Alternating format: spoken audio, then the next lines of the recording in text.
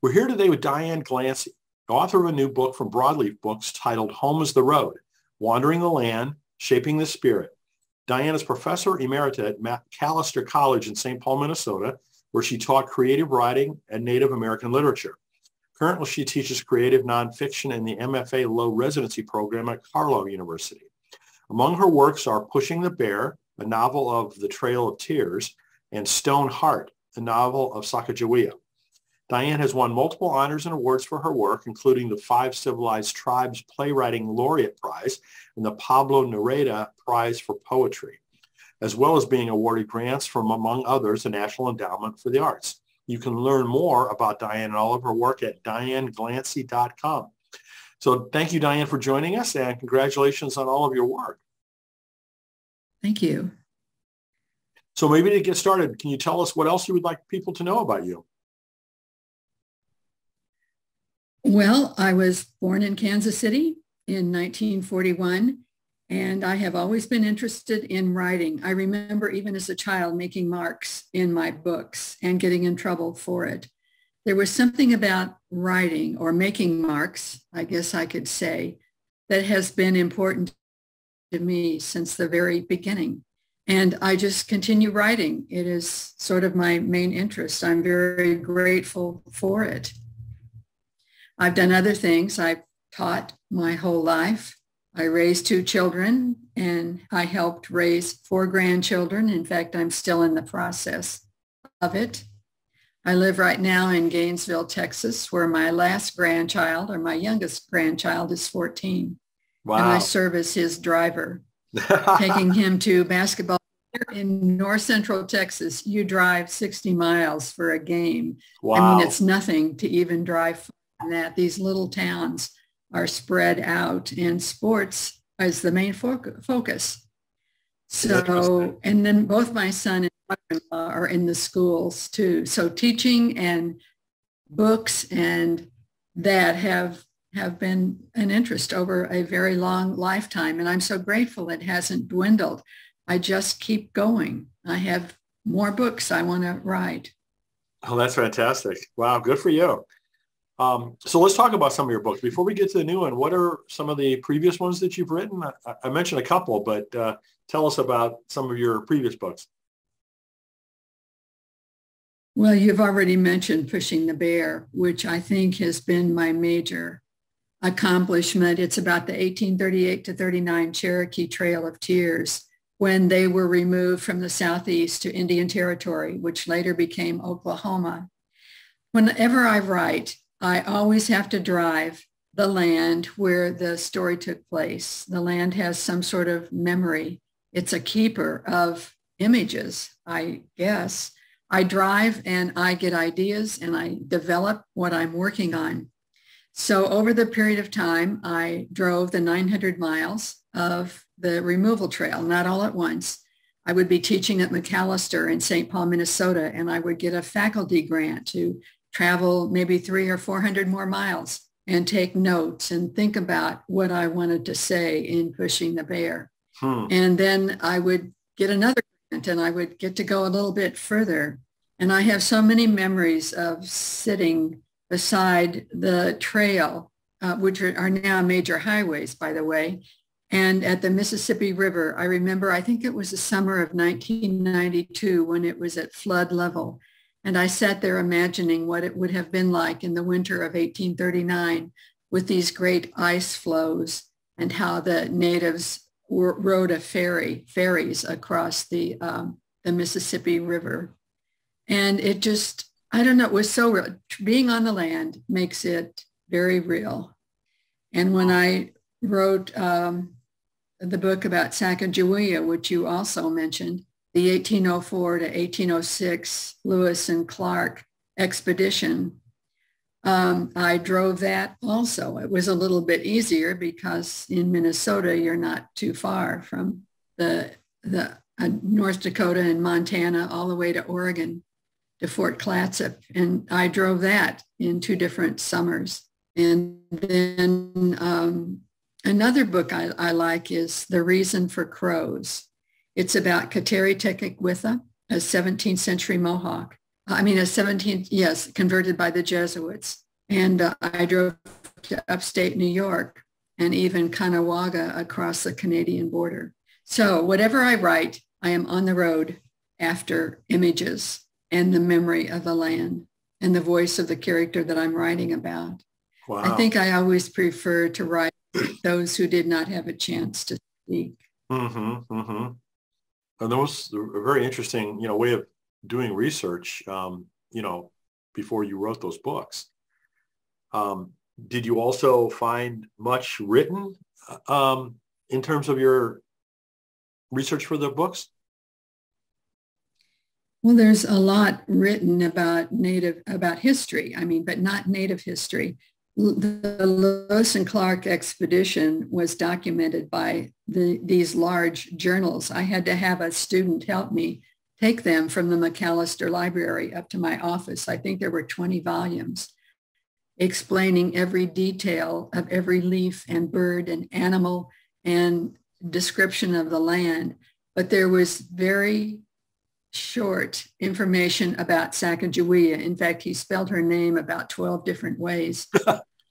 So yes, there is information and about the Cherokee removal trail, but not from the Native point of view. And that's what I was interested in, those voices that were not recorded, that were not paid attention to.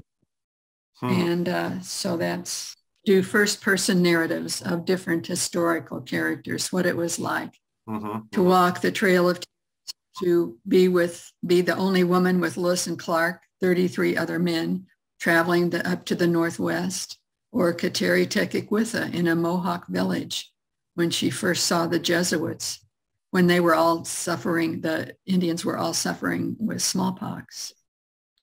Were you able to find any current indigenous people that were ancestors of, some of the people that had, obviously been parts of those stories originally? I did go to the Cherokee Heritage Museum in Tahlequah, Oklahoma, because I wanted to have some of the original Cherokee in the book. But I really didn't talk to a lot of people. I wanted to go directly to that period of time in history and to say freshly, I guess, what I thought it would have been like. So let's talk about the new book. The title again is Home is the Road, Wandering the Land, Shaping the Spirit. What inspired you to write that one? Well, I was always on the road, and it was a sort of home to me. The book began in 2012. I had a 2-year stint as professor at Azusa Pacific in Los Angeles County. This was after I retired from McAllister, of course, and I would drive from Los Angeles to Kansas and Texas, where I have family, a daughter in Kansas, a son in Texas, and grandchildren spread out between them. And it was a 2-day trip. And I wrote in the book how it was to start out from my little duplex in Monrovia, California, and go east, climbing the Cajon Pass, which was over 1,000 feet, and then across Arizona, New Mexico, and up across Kansas, and then also to Texas. So I just had to get something out of it. So I started writing essays about travel. Even as a child, I was always moving. My father was transferred many times. He worked for the stockyards in Kansas City when I was born. And then he got into management and he was transferred to Indianapolis and St. Louis, Reading, Pennsylvania, Sioux City, Iowa, Chicago, Denver. In those days, moving was much easier and probably cheaper. And I don't know why they did, but they transferred a lot of their people. And then once I was married, we also moved a lot. And I have just always had a very moving life. My first job was as artist in residence of the State Arts Council of Oklahoma.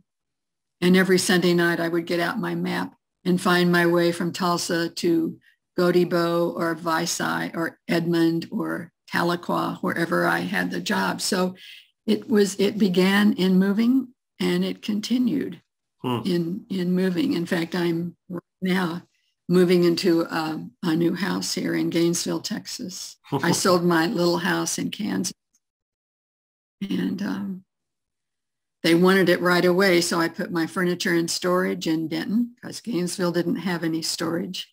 And once I found a house here, I have moved my furniture out of storage and I'm in the process of moving into my new house. So that I can be a driver. Right. So who would you say the book is most intended for? I think any independent person who likes to be free on the road and what you get out of travel and the many ideas that come to me. There is freedom on the road. Nobody calls me to babysit or drive them here or there or grade papers. There's a freedom on the road. And I think anybody who has to do that for a living might be interested. And it's also wandering the land. The ideas, all my ideas have come from being on the land. I mentioned the memory of the land. I always feel that whenever I travel to a place, a battlefield, for instance. I just get ideas about what could have happened there. And then shaping the spirit. I don't know. I think you grow inwardly as a person. It's hard to explain and talk about, but there is a spirit to the land also. And my Christian faith has also been very important to me, which you don't always get to talk a lot about in an academic setting. It's not honored, respected. It's, I think, looked down upon if you talk about your faith. So I just always kept a lot of that to myself, but it's in the book. So I remember when I first got my driver's license, the freedom that I felt of being able to drive. Yes. You know, as you said, there was, you know, such, at that point in my life, obviously very young, but it was such a watershed event for me because it just unlocked a lot of experience and roaming, as you said. So I can relate to what you're saying about how, you know, driving is, you know, a really wonderful thing that we just kind of take for granted, largely speaking. So I'm so glad it's always been important because every month I commuted between Kansas and Texas. Well, when I still had a house in Kansas, I would drive back and go through my mail and take care of the lawn and then get in my car and drive back down to Texas to drive Ray to basketball games. Wow. So here's a line from the publisher's description of the book. This ultimately is a book about land, tradition, religion, questions, and the puzzle pieces none of us can put together quite right. It's a book about peripheral vision, conflicting narratives, and a longing for travel. So do you think that captures the book well? Yes, I do.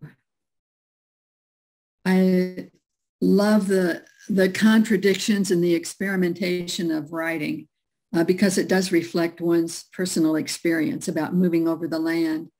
I love the essay, and then I also love poetry, and to work those two together in a new way. To see writing also as I see the land, as I drive through it, the imagination expands. Oh, I could do this with words, or I could structure the paragraph this way or look at it from another way. So I'd like to read from a couple of the endorsements from the book. This one comes from Daniel Taylor. He says, set aside your rationalistic insistence on linearity, plain meaning, and predictable connections. For an engineer like myself, that's difficult to do. What would you say?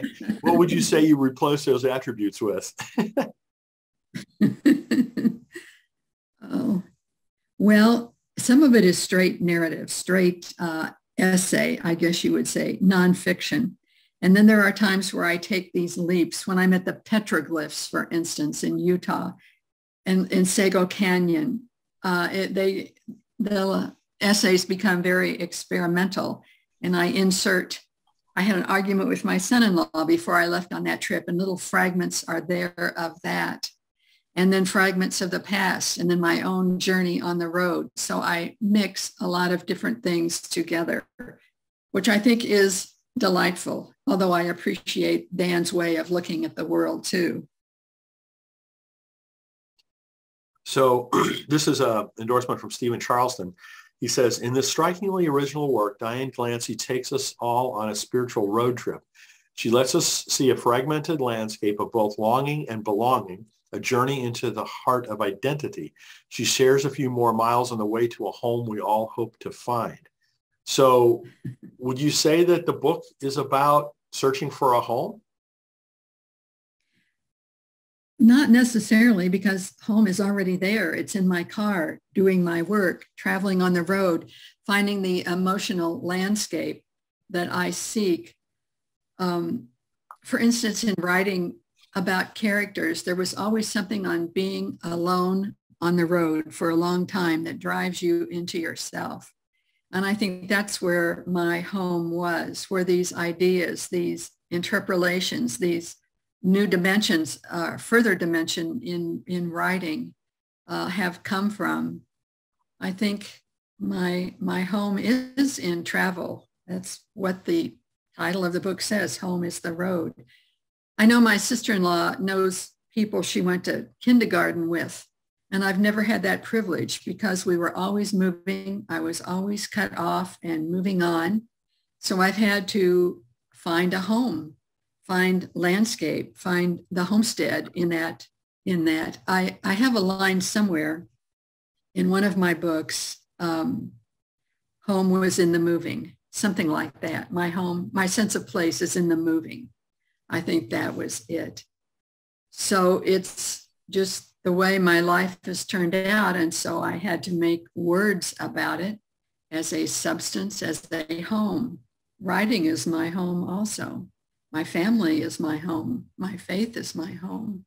So I don't know what else I'm looking for. I think I have found it in this jumble of different fragments in motion. This fluidity that I've always had in my life has become a stable home to me. I think it's fascinating how, the differences in a person's childhood, of, your type of situation of having moved around a lot versus, many other people who basically stayed in the same place or the same area their entire childhood or maybe even their entire life. I think the perspective that one gains between the difference in perspective that one has between those two extremes, so to speak, is just a fascinating influence, I think, on the way we think about everything. Mm-hmm. Yes, I agree. Although I'm kind of envious of my sister-in-law in a way that she knows these people from so long ago. And I do not have those connections at all. There's a very important term in. There's always a little bit of there's always a little bit of the grass is greener on the other side. You see what other people have, that you wish you did, but in many respects, the same people are probably thinking the same thing about you. That they wish you had the experiences that you had. So, as you know, many of the folks in our audience are writers. So can you talk a little bit about what your experience was like working with Broadleaf Books and who was the primary editor that you worked with? Lil Copan was the acquisition editor and also the one that I worked with. And she did quite an extensive work on the book. And I was very happy with it. She took out a lot of things that I guess didn't really belong or move the book forward. I like to stop and ponder a lot of things, and to get on with it, I think, was very important in this book. And I've loved the people at Broadleaf. You always look for a publisher that you will have something in common with. And I've had a lot of publishers over the years, many university presses and others, but I don't know, the Broadleaf Books has really been a great help and have helped in getting the book out also. Good. Well, I know a lot of folks have had great experience with Lil, and she's got a great reputation in the industry. So what would be the one thing that you'd like people to take away from the book? Oh, I hadn't thought about that. I suppose that home is where you find it. You can make a home anywhere, even when there isn't a home, and you keep moving from home to home, or whatever unstable condition you are in, there is a stability somewhere inherent within it. And the book finds that in all this territory that I covered. And I talk about a little independent film I made, which was another adventure. And I talk about native theater. And I talk about my trip to the No Dapple protest in North Dakota. And so I cover a lot of things within the past 5 years or so, maybe longer than that had to do with the specific travel and finding place in the momentum over the land. Place is momentum. I like that thought. I guess that was my discovery in that. I already knew it, but I hadn't put it in a book. I hadn't captured that exact thought. That's really good to ponder. Place is momentum. So looking forward, can you tell us anything about any future writing projects that you are able to speak about? Well, I have a manuscript that I just finished called A Psalm to Whom, and that's spelled W-H-O-M, and then the E is in parentheses, so that it sort of plays again the idea of home, and then whom, God as whom, whomever he is, whomever he wills himself to be. It again is a hybrid manuscript. Some essays are straight essays and some are very poetic. I also have some poems in it. I have some conjecture. I have just hybridization of the writing process. And it's mainly about my move to Texas, where you can drive 800 miles and still be in Texas. And I say you can drive in Kansas too, if you start in Kansas City and drive 400 miles west to the Colorado border and turn around and drive the 400 miles back east to the Missouri border.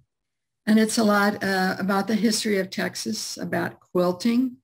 My grandmother was a quilter. She would cut up pieces of our clothing. Sometimes it felt like before we were through with them to make her quilts. And I do the same thing. I cut up different experiences and sew them together. So the theme of quilting is very strong also in A Psalm to Whom.